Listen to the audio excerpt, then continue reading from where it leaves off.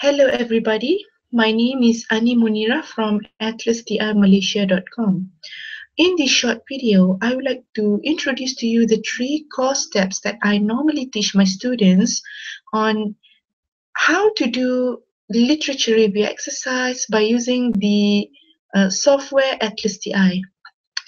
Okay, now this is the one introduction because this video will be very short because I will be explaining a little bit more in the upcoming videos for each and every one of these steps. Now let me share my screen. Okay, alright, so lesson number 2, because the previous lesson number 1, I only give you the introduction, and this lesson number 2, I wish to briefly explain the 3 core steps in using literature review using ATLAS.ti. Now let us begin.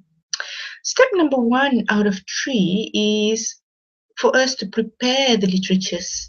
Now, preparing the literatures will include the collection of the literatures, either by going to online databases or offline databases. And then there is a special method of renaming or naming these literatures, for example, in the format of author, year. Okay, and after that we will sort of manage our literatures by adding these literatures as primary documents into ATLAS.ti, and once they are within ATLAS.ti, we will start to group these literatures according to families. Now, depending on the shared characteristics of those literatures, for example, by journal name, by methodology undertaken, by author, for example.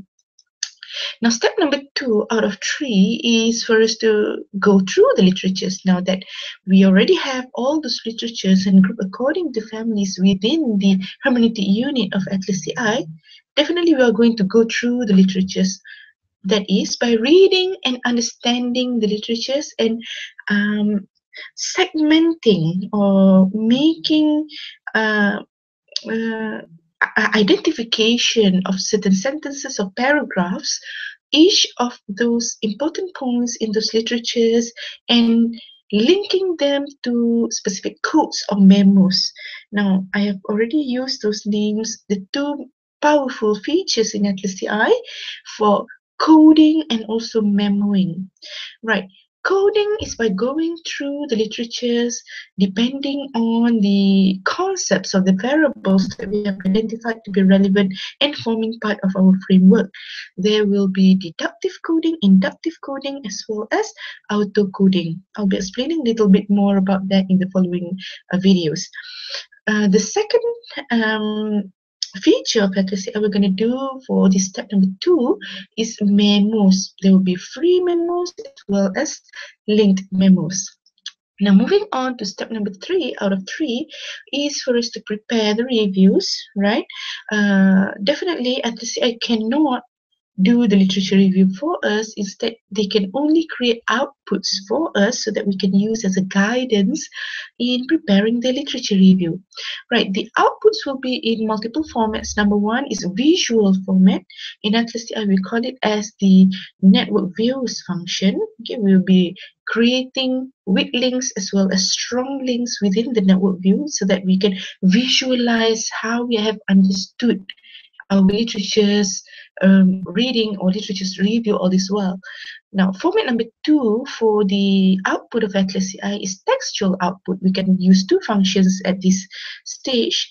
We create outputs from within the code manager itself, or we can create outputs from the query tool, so that the query tool will allow us to explore further. For example, we can put specific scopes for certain families. Okay, and number 3 is numerical output, where we can create count for the quotations based on the code name against the primary document's name. Now, let us recap what are the 3 core steps in conducting literature reviews using ATLAS.ti. Number 1 is to prepare the literatures, number 2 is to go through the literatures, and number 3 is to prepare the reviews. Right, as simple as it may seem, okay, these I try to make it as simple as possible. We're going to use many functions within ATLAS.ti itself, and we're going to make full use of it so that we can come up with a proper literature review by using these functions in ATLAS.ti.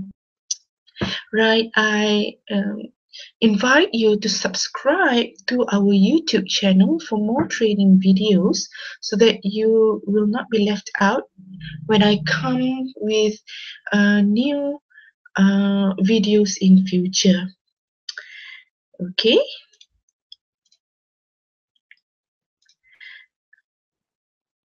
All right, so I am very happy to be able to share with you, to introduce to you what are the three core steps in doing literature reviews using ATLAS.ti. In the following lesson, lesson 3, 4, and 5, I'm going to touch on each of these three steps one by one. Okay, all right, thank you very much.